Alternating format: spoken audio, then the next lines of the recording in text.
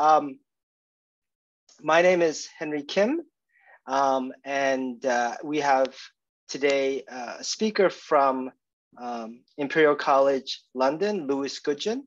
I hope I got it right. Sorry, I just never asked for your pronunciation. Okay, who's going to talk about DeFi 2.0 or DeFi Finance 2.0. Online and here as well is another co-organizer for this talk, which is Andreas Park from the University of Toronto. The third co-organizer is Andreas Veneris, who I think, if he's not here already, will be joining us very shortly, and he's at U of T as well in electrical engineering. My name is Henry Kim, and I'm at the Schulich School of Business at York University. Before I introduce Lewis, I just want to say this talk is sponsored by Fields Institute, as well as the Digital Currencies Project at York University. York has a new campus, Markham campus, and it has a research emphasis on fintech. And some of the other people that are involved in this research project are people from this blockchain community, including Sotiris Liaskos from York University, as well as Poonam Puri, who's at the law school at Osgood, and Joanne Jasiak from York. Anyway, I promised Andreas I wouldn't talk about York too much because it's the Fields Institute thing. So that's all I'm going to say about the sponsorship. Anyway, let me get into talking about the speaker. Lewis is a fourth-year PhD candidate in computer science department at Imperial College London. He is supervised by Professor William Naughton-Belt. His background is primarily in economics, having first studied philosophy, politics, and economics as an undergraduate, followed by a master's of philosophy and economics research at the University of Cambridge. His work focuses on DeFi systems, particularly the design, behaviors, and risks of protocols for borrowing and saving, protocols for loanable funds, and stable coins. And I've encouraged Lewis to talk also very briefly about his other ventures, which I think you might find interesting. So anyway, Lewis, with all that, please welcome to give your talk. Thank you. Thank you. Well, thanks very much for that introduction. And it is a real pleasure to be here and to give this talk. So to add a little bit in the background, so I'm currently a fourth-year PhD candidate, as was mentioned in the introduction. When I started my PhD, it was really at the very beginning of the DeFi ecosystem. At the time, I don't think the term even really existed. And over the course of doing my PhD, we've just seen this real explosion in protocols, in sort of on-chain economic design. It's really been just a sort of fantastic thing to watch through the computer monitor exclusively. And so I'm a PhD candidate and also an operator in the DeFi space as well. I am also one of the main founders of a stablecoin project, which is called Gyroscope, mentioning that only in passing. But this entire talk is focused on DeFi in general, and really wanting to answer the question, is DeFi going to amount to finance 2.0? And what does that even mean? And so to do that, my plan is as follows. So I'm going to give an introduction, really just definition of terms, so that we can all be on the same page about exactly what DeFi means. I think that's actually, in this context, I think that is extremely important because there is some misunderstanding that I've seen about what DeFi is. Then I want to move on to looking at the different DeFi primitives. So I want to explore what the fundamental components are of DeFi protocols and explain the most important ones. And then turn to protocols. So in this section, I want to look at the different DeFi systems that exist in practice, talk about them to some level of detail, and try to really flesh out, like, what is DeFi as at least as I see it. And then, yeah, I want to move on to security. So looking at technical and economic security. And then finally, and this is where I really want to focus, this is on the open challenges for future research. I think that this is for sure one of the sort of most important things, and one of the things that I wanted to stress the most in this talk is to try to sketch out what I see as like the future avenues for new work, and try to be as open as I can be about all of the future challenges, because I think this is a fantastically exciting space. I think there is so much work to be done. There are relatively few people doing it. And so I wanted to spend a good amount of time on this and sort of share my thoughts. Oh, Louis, So, before you go, sorry, yeah. quick question. How did you want to field questions, Louis? You want to wait till the end? Like, how would you like the audience to ask you questions? So I think it would be best to bunch all the questions up together at the end. So once I've Hello, I've finished... Louis. Greetings from University of Toronto. I'm at the office. Usually, this is Andreas. That's how we usually do it. I think it allows the speaker to have a flow and control the time, and I think it will be better to listen to the talk, and then of course, people can start typing questions, and then you, Henry, can go ahead and outline them. And thank you for being here today. Yeah, that was Andreas Benares, who's the other co-organizer, Louis. And then, so folks, so if you have any questions, I'll be keeping track of the chats. So I'll sort of, when all's all done and Louis is asking questions, I'll go through and sort of redress those chats that you've said. Okay, that's great. Thanks, Louis. Yeah, perfect. Thank you. Okay, so let's get into it. So so I should say, so a lot of this talk is based on a paper that has been written with some very great co-authors, and so the some of the structure and some of the contents is coming out of the reflections that we had while writing this paper. So this SOK on decentralized finance. So yeah, my thanks to all of the co-authors for helping with this work. So I thought it would be helpful to start actually with what DeFi is not, because I think this is something that has been, let's say, bothering me a bit, and I've observed for quite a while, is this sort of conflation between DeFi and just like blockchain financial products or something like this, or just blockchains themselves. So I want it to be really clear that when I'm talking about DeFi or decentralized finance, this is not just equal to some amalgamation of cryptocurrencies, blockchains, or distributed ledgers. There's definitely a specific idea in DeFi that is in addition to these other concepts and building elements. So decentralized finance is really something much broader than just sort of blockchain-based finance. It's the idea of having a financial system that is completely peer-to-peer. And the spine of this financial system can be something like a blockchain or some other type of distributed ledger. What we see at the moment is that a lot of the DeFi applications are indeed on a blockchain. Most, in fact, are on the Ethereum blockchain. But DeFi itself, I think, is best thought of as something that sits on top of blockchains. It's not just equivalent to this blockchain layer itself.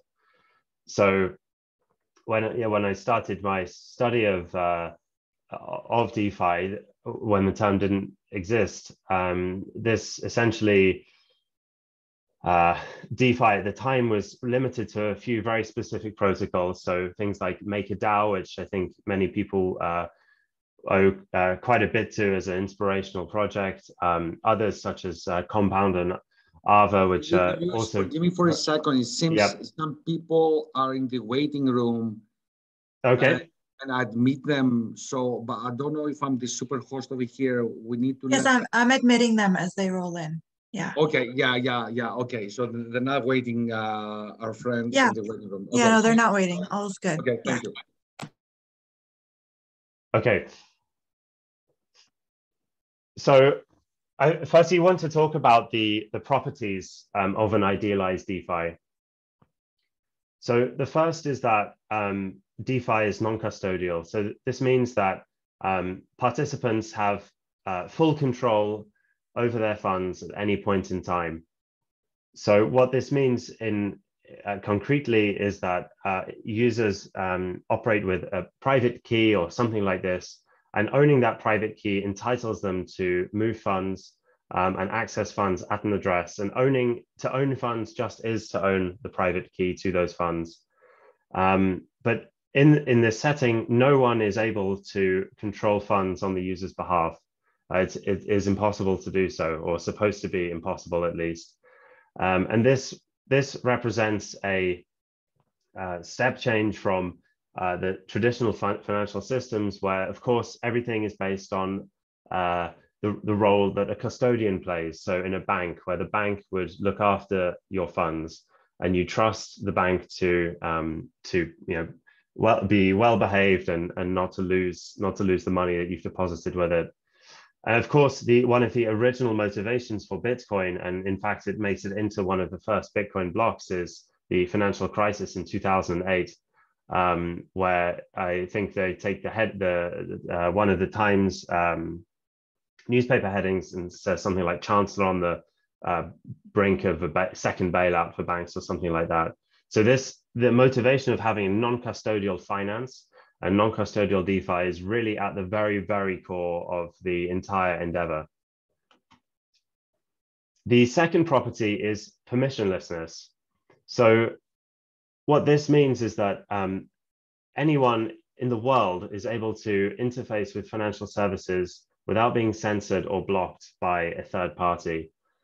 So this is, again, a very powerful concept, because this means that for individuals in potentially unstable economies or in unstable regions of the world, they could access financial services such as stablecoins, but many other products as well, which would be very, very useful without needing to go through various processes that would be necessary to operate within the normal financial system. So this means, in another way to phrase this, is that with a permissionless financial system, anyone can write to the blockchain. Provided you have some funds for the transaction fees, anyone can modify the state of this global computer. You don't need to go through any sort of vetting process to do that. So the third property is that DeFi is, in its idealized form, openly auditable. So what this means is that anyone globally can audit the state of the system just by loading up some sort of blockchain explorer or something like this, and looking at the state of the different contracts or the different components in that system, and then verifying whether they think that these components are functioning well or not. And this is, again, something that is a real revolution in how revolution in openness of data. So if you think to one of the causes of the financial crisis in 2008, it was that a lot of the financial data, and for example, the amount of leverage that banks had taken on, just wasn't that widely known. In this setting, now anyone is able to audit the state of the system and verify whether things are working soundly. And finally, I think this is perhaps the most exciting property of an idealized DeFi. It is that it should be composable. So composability just means that you can take different Lego-like building blocks within this DeFi ecosystem and just arbitrarily snap them together. So you can take any two pieces of code, you can create some other piece of code that allows these two things to work together, and then you can build any type of financial product that you're able to think of, and that could possibly operate within the constraints of the underlying blockchain. But this composability is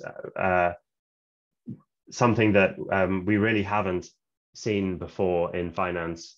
This is a new, almost entirely new property of a financial system, and it really opens up many possibilities, but as I'll talk about later, also opens up many quite serious and profound risks as well.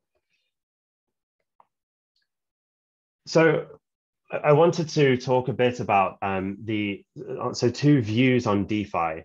So this is the view of the DeFi optimist. So the DeFi optimist thinks that DeFi amounts to a breakthrough technological advance, offering a new financial architecture that is non-custodial, permissionless, openly auditable, pseudo-anonymous, and with potentially new capital efficiencies. So the DeFi optimist essentially looks at these idealized properties of DeFi and thinks this looks great. Let's see where this goes. It sounds like we're onto something that really could be quite exciting. But then there's the view of the DeFi pessimist. So the DeFi pessimist has the following view. So the unregulated, hack-prone DeFi ecosystem serves to facilitate unfettered and novel forms of financial crime. Pseudo-anonymity permits cryptocurrency attackers, scammers, and money launderers to move clean and earn interest on capital. So this presentation, and I think the field of DeFi as a whole, is really caught between these two different viewpoints about DeFi, whether it is something that is of clear benefit compared to the traditional finance, or whether it's something that, while introducing benefits, is also introducing new and very serious forms of crime and harm. And I think this is something we need to take extremely seriously. Many people are, but I think particularly for those of us who are writing software in this space, this is a very, very important thing to think about and to reflect on the consequences of actions in such a globally accessible system. And so let's also just get a sense of the growth of DeFi. So you can see how since, well, this is going back to the start of 2020, but of course you could take this even further back. I remember when I started my PhD, back in 2018, this graph, everything was at very low values, sort of 50 million or something on the axis, on the y-axis. But you can see that there has been this incredible influx of capital in a whole variety of DeFi protocols that have emerged in the last 2 to 3 years. It's really been quite a spectacle to watch. And you can see that the large components of DeFi use, the two largest, are lending protocols. So this is where you have some sort of on-chain capital and you lend this out, and someone can borrow it and they pay you interest. And then DEXs. So this is just on-chain exchange of crypto assets. Okay, so I am now going to turn to the primitives of DeFi. So the first thing to say is that there's this basic assumption which touches on this point I made at the start about what DeFi is not, which is that DeFi protocols just assume and require an underlying distributed ledger layer. So such as a blockchain, it doesn't have to be. But this ledger layer is an input into DeFi. It is not what DeFi equates to directly.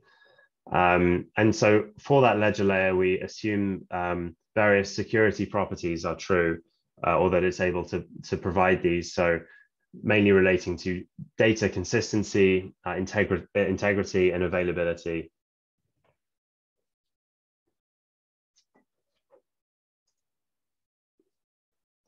So these 4 things are the main primitives, and I'll spend a few minutes just describing these components.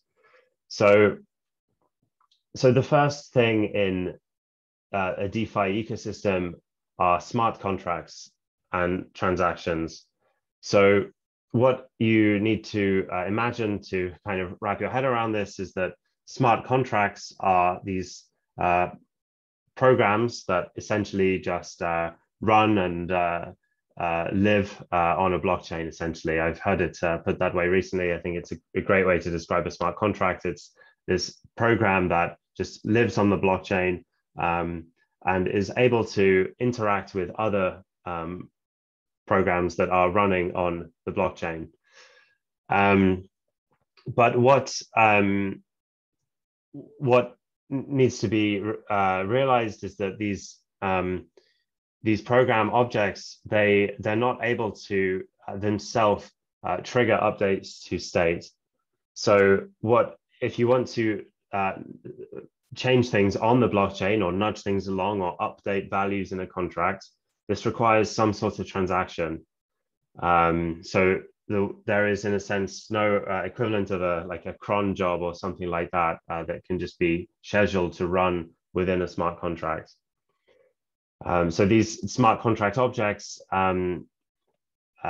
specifically talking about the context of Ethereum mainly here, these are written in a programming language such as Solidity or Viper.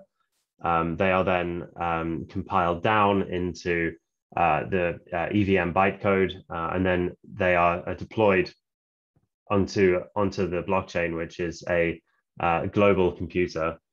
I am deliberately not talking about how blockchains work in detail here, because I think this would be just too much material to cover. But for anyone who's a little unsure of the, say, mental model that I have of a blockchain, it's essentially just a network of different computers all running the same software to keep the same view of some sort of global state. So many synchronized nodes, and then these program objects run on these nodes. So yeah, the second primitive are keepers. So as I mentioned, smart contracts aren't able to internally generate these calls without some type of, say, nudge or some sort of transaction on chain. So the role of keepers are, so keepers perform this function to keep things updated, or to ensure that if something has happened in the off-chain world, it is updated on-chain in a timely manner. So for one type of protocol, which I'll get onto shortly, these protocols are concerned with borrowing and lending of funds. And in this situation, the keepers can help with ensuring that for a loan that is about to become underwater and is about to be liquidated, these keepers can ensure that the liquidation happens in a timely manner. But this is the role of an agent that performs this separately to the contracts that are already deployed. So the third component are oracles. So something that is important to realize is that a blockchain is operating in a silo from real-world data. So anything that's happening off-chain, so for example, if you have prices on an exchange that are like a centralized crypto exchange that are relied on by a protocol, an oracle is the way of the blockchain being able to access this off-chain information. So it's essentially this like import of off-chain information on-chain. And you can think of many different use cases where this where oracles are important. I mean, it's very easy to think of them. It's essentially anything where you require off-chain data. And as the complexity of applications built on top of blockchains grow, it's easy to imagine oracles for weather information, oracles for, essentially not just financial information. But these oracles play a critical role in the ecosystem. And then, so the fourth component of DeFi protocol is some sort of governance mechanism. So once a contract is deployed, you might want to make updates to the parameters of that contract. Or once an entire set of contracts is deployed, you might want to upgrade certain parts of the code base, or you might want to agree on some mechanism that allows you to essentially change the system. So a governance mechanism is something that is critical in ensuring that these updates can be made in a manner that is sound. And typically what we see with many DeFi protocols at the moment is that governance is actually concentrated in the hands of very few individuals operating as a multi-sig, perhaps. And essentially these few individuals are able to control updates to parameters, deployment of new contracts, transfer of funds, these sorts of actions. But we've also seen in some cases in certain DeFi projects, the emergence of much more sophisticated governance mechanisms where governance is managed through a form of token DAO, where ownership of certain tokens, so where I say tokens, you can think of this as being sort of like some type of cryptocurrency. Ownership of these tokens just is equal to some sort of voting power. So if you have a large balance of these tokens, or in fact any balance, you can vote on governance proposals in a somewhat democratic manner, and then the changes to the system are made based on which votes pass and which votes don't pass, etc. But yeah, so governance is an extremely important primitive for DeFi protocols. And these are the four main components. So if you put these things together, you can get something that looks a little like DeFi. Of course, it would be impossible for me to explain everything in a sort of 1 hour slot, and I won't attempt to do so, but at some level of simplification, these are the main components. So now that we've talked about the main primitives, so we were at this level, so smart contracts, tokens, oracles, and governance.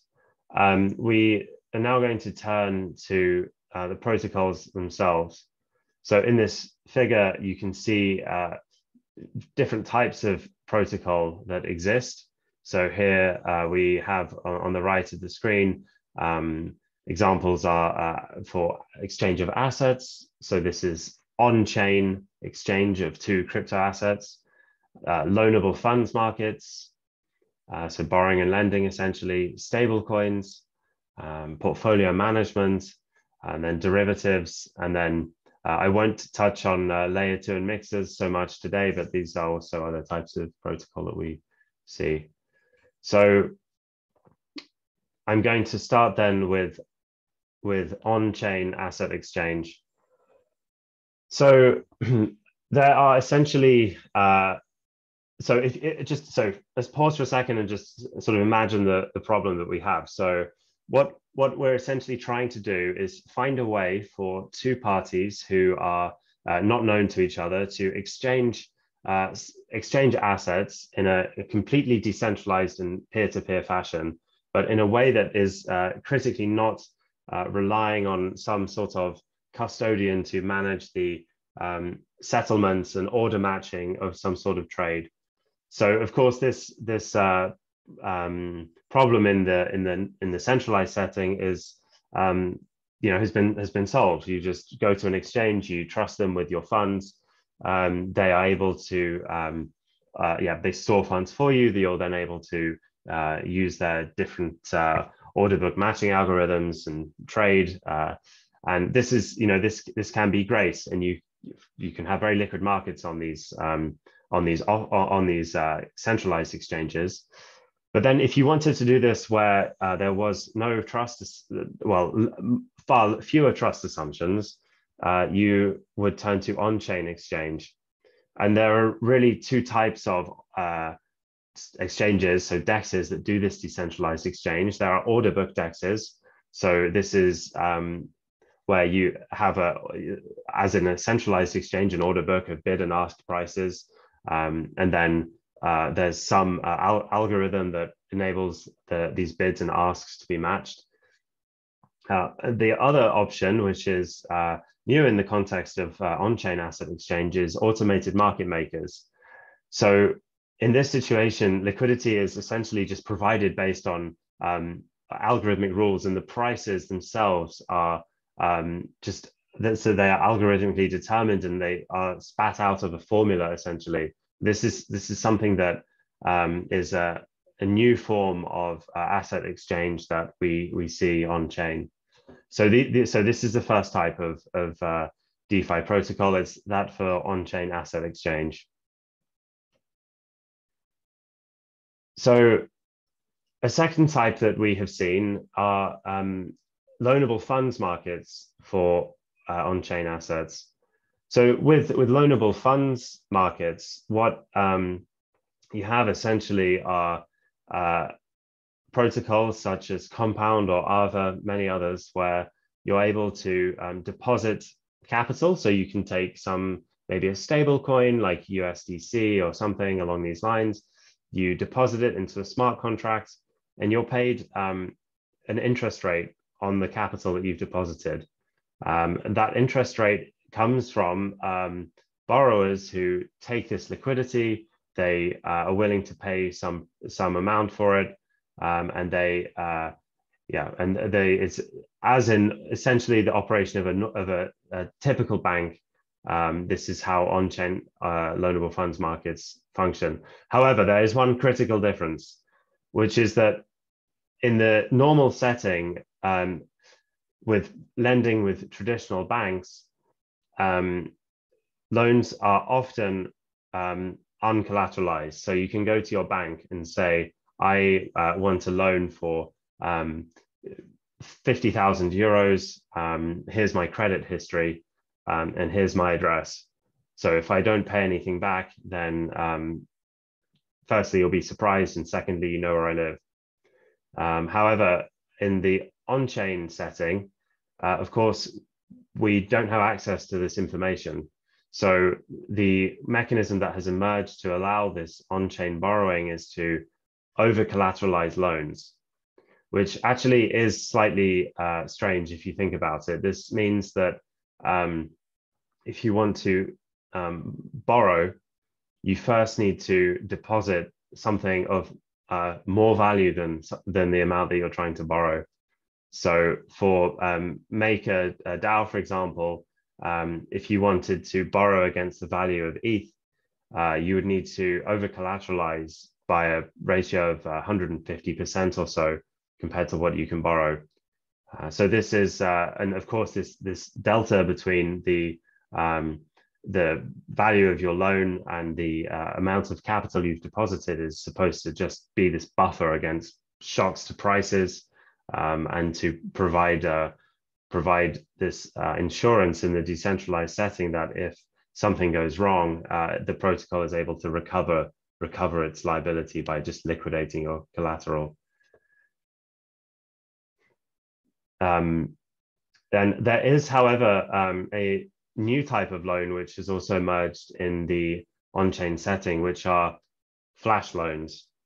So when I said that loans are over-collateralized, that is typically the case, but flash loans are the special example where it is possible to borrow in a single transaction without fronting any capital at all, provided it is paid back at the end of the transaction plus interest. So then another type of DeFi protocol are stablecoins. So this is certainly an area which I'm deeply familiar with, but the way to break it down is just into these 5 different components. But just zooming out for a second, I think the question is, well, what is a stablecoin, and what are you possibly trying to achieve with these constructions? Well, the idea of a stablecoin is to have a crypto asset that tries to be price stable relative to some target currency. So for example, the dollar, and then do this through some mechanisms. So find some stabilizing mechanisms that allow you to ensure that you have this on-chain asset that can always be redeemed for this value of like $1, for example. And so there are many reasons why stablecoins are an interesting field to be engaging with, not least of which is that one of the hallmarks of a lot of cryptocurrency the whole cryptocurrency space is extreme volatility in prices, which of course has attracted a great deal of speculation, but at the same time means that it is very difficult to use crypto assets as an actual sort of means of payment, because there's this inherent sort of fear that you could be spending. I mean, there are examples of people who spent 10,000 Bitcoin on a pizza in like 2009 or 10 or something like that, and it's worth, I mean, many millions, and that, most expensive pizza of all time. This is something that this sort of pattern of thought really makes very volatile crypto assets quite difficult to use. And of course, as a means of preserving wealth, it's also not clear that it is a wise decision to store large parts of your wealth in assets where the prices are very volatile. It's taking away beliefs people have about the cryptocurrency space in general. It is just very risky to be participating in such taking large positions like that. So that's a bit of the motivation for why stablecoins are interesting. And then these are the five main components. So some type of collateral, which acts as this like reserve. So you have this like pool of capital, and someone has your on-chain stablecoin, and they're able to go to this pool of capital and say, I have $100 worth of your stablecoin. Please, can I have $100? And if you've managed to put your stablecoin together properly, you get back $100. There are then agents, so stablecoin users, but also people who perform this role of absorbing the risk that is inherent in managing stablecoins, and in particular in keeping the stablecoins very liquid, very tightly around the peg. Then there's some governance mechanism, so similar to that I spoke about before. Some issuance mechanism for stablecoins. So the question here is how do you actually create new units of stablecoin? And so many different projects have different methods for doing this, but essentially the idea is to convert some crypto asset, like X units of some crypto asset, into Y units of stablecoins using some rule that's on chain. And then finally, there's oracles, which are very important in the stablecoin context, because when you're targeting a price feed, you really need to critically know the exchange rate against the target price itself, for example, the dollar. So then we have another type, so protocols for portfolio management. So these you can think of as essentially just decentralized investment funds. So here, smart contracts take capital, and they can run different strategies on this capital, which can vary in complexity. But these are essentially like decentralized hedge funds for your money running on chain, but certainly without the full sophistication of a hedge fund off chain. And then so also the very interesting thing here is that the actual strategies themselves you can see. So you can see them coded up on chain, and you can inspect them. You can look at whether you think they're sound and safe. And this links back to the open auditability component of a DeFi that I mentioned at the beginning. And then lastly, we have derivatives. So this is a relatively nascent market, or field, I should say, in DeFi, but derivatives, so of course just contracts which are somehow deriving value based on some underlying asset. And we've seen some synthetic assets. There's also some futures have emerged, but this is not it's essentially, there has been relatively little development in that area.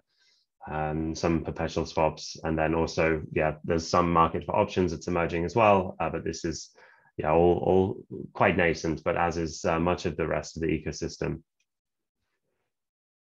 So while I was putting these slides together, I was a little concerned that it would be a bit sort of nebulous talking about these DeFi protocols and like what they are and these sort of creatures living on a blockchain, it might not really make any sense to anybody. So I thought it might be helpful to include just a few sort of images that demonstrate what a DeFi protocol actually looks like. So I've taken MakerDAO as my example because this is certainly a project that I've found most inspirational in the space, and I think really kickstarted much of DeFi itself. And this is what you would typically see. And I'll be very interested in the questions to sort of hear about whether people have actually used DeFi protocols such as Maker. But so here's just the front end. So this is the website, and you can and what to think about here is that this is like a front end that is interfacing with a blockchain that is just completely sort of hidden in the background. And this is ideally the sort of user-friendly way to use a DeFi protocol. So you would have some of your funds in some wallet that you can easily access, and then you can sort of click on these different components, and you should be able to sort of interact with the protocol. And you can see in the background these different maker vaults that have been created. But then this is really just the front end. What does the protocol look like in terms of design? So you can see for the core contract for Maker, this is the sort of complexity that's involved in its design. And so don't worry, I'm not going to talk through all of it. I find the naming has brought me great joy throughout the last few years of the different Maker components. The main auctions are the flip, flop, and flap auctions. They have very sophisticated, they do completely different things. Their operation is very nuanced, sophisticated. The docs describe it far better than I should attempt in this talk, and it's not relevant for me to do so. But you can see from this diagram that this is so each of these components reflects some different aspect of the protocol. Most often some contract that is calling another, and you can see just the complexity for one protocol. And then finally, once you have the design, what does this protocol actually look like? Like, what do you end up with? And this is where we have the on-chain components. So this is just a snippet of the Solidity code. This is written by a smart contract developer. It then gets compiled down, deployed onto the blockchain, and this is directly taken from the GitHub for the code that was deployed for the VAT contract. So I just wanted to try to make it extremely concrete what a DeFi protocol actually looks like, what it really consists in. Okay, so I'm now going to talk about the two different types of security that are very important. So the first type of security in the DeFi setting is technical security. So what I mean by technical security is that a DeFi protocol is technically secure if it is not possible for an attacker to atomically exploit the technical structure of the protocol, any interacting protocols, or the underlying blockchain at the expense of value held by the protocol or its users. So the key distinction here is that technical security purely relates to the technical features that are true or that exist for a particular smart contract or set of smart contracts. And one thing to note is that in the context of DeFi, the transactions are atomic, which means that they either execute completely or they don't execute at all and revert, and there's no state change, which means that it's possible, if there are technical problems, to generate risk-free profits. Because if it fails, the transaction reverts. So let's look at a few types of technical security. So one of the most famous is reentrancy. So reentrancy essentially is just when a contract, one of these program objects is deployed on chain. It gets halfway through updating some sort of state, and then there's a call or some control is passed to some untrusted contract, and it's called with enough like gas, so like compute resources, and then this untrusted object, this other contract object, is able to just repeatedly call the sending contract and just drain the funds. So essentially, it's just exploiting this like partially. It's sort of this moment where your contract's guard is down, and an untrusted contract is able to exploit it while it's interacting with it. And yeah, this is a real problem. So here's an example: DForce. This was hacked, and this was a $25 million hack. And something to say outright is that there have been many spectacular hacks in the DeFi ecosystem. It's close to a weekly event. I think it might actually be more frequent than that. And having seen many of the hacks in recent weeks, 25 million almost looks like they got away in quite good shape. There are many hacks that exceed $100 million in size. So then there's integer manipulation. So this is where, due to the way that Solidity, for example, handles integers, it's very easy to have underflow and overflow. This has led to problems. So YAM was a protocol that experienced a large loss of $750,000 due to a scaling mistake in a contract. And then there are logical bugs. So these are just simple programming errors. You just make a mistake and you deploy it and you don't realize. And yeah, there are many examples of this. And well, BZX lost $8 million. So I want to talk about the second type of technical security risk, which are single transaction attacks. So in this setting, it's possible to successfully execute an attack without needing to know about some other transaction that's pending. And the thing that's used by these attacks is the atomicity of the transaction, and also the fact that contracts are composable. So two examples. So firstly, governance attacks.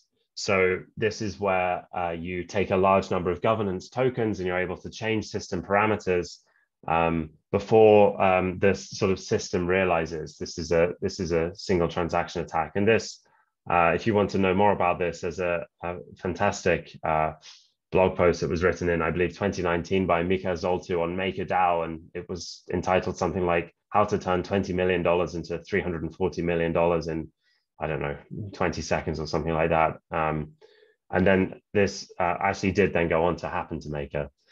And then the other type are single transaction attacks. So this is where an attacker is able to depress the price of one of the price feeds on chain, and then exploit some other on-chain element like an AMM. So it just creates this like price imbalance in the AMM. It's then able to benefit greatly from this imbalance, and then through perhaps the sale of tokens within the pool, or just a straightforward arbitrage, and then it's able to revert the initial imbalance that was created. So hopefully the cost can be covered in that way. Okay, and then finally, on technical security, there are transaction ordering attacks. So the first type is displacement attacks. So this, well, I actually just want to provide a bit more background. So what you have to remember is that in this setting, transactions are executed in a certain order within a block. So, and the order in which these transactions are executed will typically depend on how much you've paid for that block space. So if you are willing to pay a large gas fee, you can get your transaction, or large transaction fee, you can get your transaction executed early on in the block. If you pay a low fee, you risk not being included in the block, but if you can set the fee at the right level, you might be included, but at the end. So the great thing about this from the point of view of the attacker is it enables you to send two transactions. You know when they will roughly be executed, or you can hope. And then if they're executed in this order, you can wrap them around some other transaction that's your target transaction and essentially manipulate the price in one direction, affect deterministically in AMM, and so an automated market maker, and then run another transaction which enables you to recoup some of the costs. So these are these sandwich attacks where this target transaction is sandwiched between these two attacker transactions. So if people are particularly interested in these, we can perhaps talk about them a bit later. Okay, and then my last thing before talking about open challenges is to talk about economic security. So this is something that is a particularly acute and novel form of risk in the DeFi setting. So DeFi protocol is economically secure if it's economically infeasible to manipulate the equilibrium of incentives among all interacting agents to extract value from the protocol or its users. So what this means is, leaving aside purely technical matters on the blockchain, a protocol is economically secure if you know that the incentives of agents in the system cannot be manipulated in such a way that they will start to act against the interests of the protocol. And this sort of exploit, these are non-atomic. So this means that they don't either succeed or fail. They might, or sorry, I should say, they don't either succeed or revert. They could fail with some cost. So this sort of transaction is not risk-free. Attack is not risk-free. So one of the ways that one of the sort of economic security mechanisms that's been used is over-collateralization. So this is what is used in the case of Maker. And the idea is you have loans. These loans are over-collateralized. If you have the capital that's over-collateralized these loans, if it loses value, then hopefully it doesn't lose value so quickly that by the time you've sold it, it has lost more value than the liability. If that does happen, of course, it would be unprofitable for a liquidator to initiate the liquidation, and that would be, from the point of view of the protocol, something of a problem, because they would not have the capital to cover their liabilities. And we saw many unfortunate effects of very, very severely negative price shocks on Black Thursday, which was in March 2020. And then, yeah, there's also minor extractable value. So as I mentioned, it's possible to determine the order that these DeFi protocol transactions occur within a block. So naturally, the question emerges: well, what are the maximum ways to extract value from these blocks? And of course, DeFi applications have created many new types of MEV. Not all MEV is bad. Some of it is, like in the context of liquidation, it's useful that it's possible to extract this value. But of course, in situations where MEV results in miners excluding or reordering transactions, or essentially generally causing instability or potentially instability at the consensus layer, this can start to become quite an existential risk for the integrity of the underlying blockchain. And then we have governance risks as well as another type of economic risk. So with governance risks, the question is, like, for those who are stewarding a protocol, what are their incentives, and how can we ensure that governance is incentive compatible, as I have in the first bullet point. And in DeFi, incentive compatibility has a slightly say different meaning to that of the sort of formal definition in economics. And incentive compatibility in DeFi is commonly taken to mean just that governance is operating a DeFi protocol sort of as intended, as the protocol designer intended it to be operated.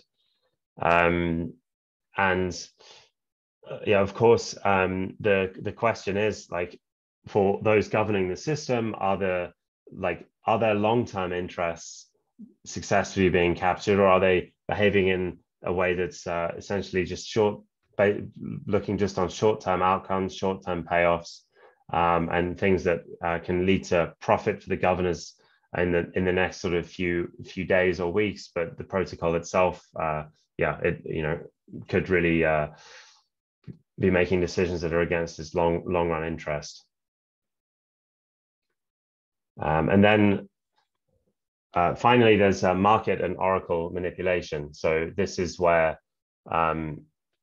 with oracle manipulation, firstly, so this is essentially just if you can control the way that information is being imported into these smart contracts, then you can manipulate it, and you can potentially manipulate this to a profit. And then market manipulation, this is, of course, a problem in all financial markets, but this is particularly a problem in DeFi, where everything is, there are no KYC processes, and you can, because the system is permissionless, you can essentially control sort of many different aspects, observe the effects of controlling these aspects, and you might be able to sort of arbitrarily inflate or deflate asset prices, knowing that this is going to have certain deterministic effects elsewhere in the DeFi protocol. Okay, so lastly, and most importantly, I want to spend a few minutes just talking about the areas for DeFi, future DeFi research, and the open challenges, and the things that I think are interesting and worthy of future research. So the first major area is composability. So we've seen many attacks in DeFi have emerged as a result of being able to compose two contracts together in ways that no one really anticipated were possible. So the question arises, how can we safely compose protocols together? So if you write a smart contract, how can you be sure that in the future it won't be able to be used in ways that you didn't imagine and couldn't have foreseen? And this, of course, is very difficult. And we have very, very basic tools at the moment, and the state of research is extremely limited in this area. One promising approach is for just program analysis tools, essentially, which are either fully automated or semi-automated, where a user essentially is, or a developer is writing a set of unit tests on different parts of the code base. But the problem is that these tests work in isolation from the rest of the sort of set of contracts that are already deployed. So when you're testing, while you may test the happy path of your contract, or you might test that even with if you're integrating just with one other protocol, you might be able to be quite sure that what you're doing is sound. Of course, you won't be sure that you've covered all of the risks and tested all of the edge cases. And this is extremely challenging. But I think one very important thing is to essentially move beyond unit tests and look also at composability tests. So secondly, and I think this is very rarely discussed in DeFi, but is of such fundamental importance, is the privacy and anonymity. So here you can see just a snapshot I took from Etherscan, which is showing on-chain transactions on Ethereum. And you can see that these, where it says from, these are addresses. And if you're able to link one of these addresses to a real world identity, then you would be able to see everything that person had done with that address. I mean, it's as a result of the open and permanently stored nature of the data on a blockchain. Once you know the address, you sort of have this cascade of information where you're able to just know everything. So Ian Myers has this fantastic quote that so cryptocurrency is just Twitter for your bank account. You're tweeting transactions, and this, I think, is a real problem because, of course, for individuals, there's no privacy about how much funding you have on chain or what you're doing on chain and which protocols you're interacting with, which comes with potentially real security risks. And then for commerce, this is another big problem because commerce relies on often quite secret agreements between different companies. If you started to require the payment flows between different companies all to be entirely on chain, this is, to my mind, it's not exactly clear how this is actually very practical, because there can be good reasons for wanting to keep that information private. And then there are many other problems as well. So scalability. So one of the notable features of using any sort of DeFi protocol at the moment is that the fees can be massive. You can easily pay hundreds of dollars for single transactions or single interactions with different protocols. And I've personally heard many people say, I would have experimented more, but it just wasn't worth it. It was going to cost me $400 just to deposit $20 of capital. This is, of course, limiting innovation and the ability for people to just experiment and play around. There are people are working on solutions here, layer 2 solutions in particular. This is not a novel observation, but I think this is one of the most important aspects that DeFi needs to contend with, is scalability. There's MEV, minor extractable value, which can lead to consensus instability. Oracles, it would be great if we could somehow find ways to just develop, ways of verifying the data we're getting off-chain, on-chain somehow. Is there some way we can just increase the integrity of these price feeds and just be more sure that where we're relying heavily on these Oracle price feeds, that they're actually correct? And then finally, governance. So how can we structure governance incentives to make sure that the protocols are being stewarded properly? So just to wrap up then, so here's the question. So does DeFi equal finance 2.0? So the DeFi optimist, I think they might be quite positive. The open auditability in particular of an on-chain economy, the fact that you can see everything that's going on, this is, potentially a radical gear change in the amount of financial transparency we have, potentially the amount of control that we can have over our economy. You could imagine just a dashboard that shows you, the health overall of this blockchain economy, and everyone would be able to trust that the data was being correctly reported, and no one was able to conceal anything. But then lastly, there's the view of the DeFi pessimist. So while DeFi is fundamentally and radically an open financial system, it means anyone can attack protocols, and anyone can see when an on-chain protocol is unhealthy, and anyone can spot bugs. And as a result, the error margins are tiny. So I just wanted to finish with this example of just how thin the margin is and how big the stakes are. So here's an example of this hack not hack, but mistake that was made in the comptroller contract within Compound a few months ago. You can see on line 1217, there's this loan greater than sign.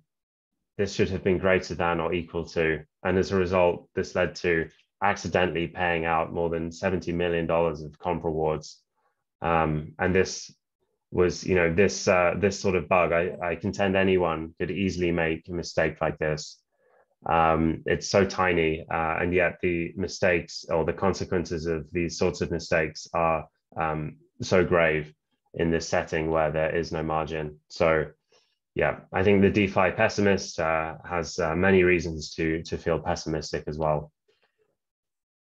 Okay, so I think that's more or less my time. So I would be delighted to take any questions. Okay, so thank you very much, Louis. And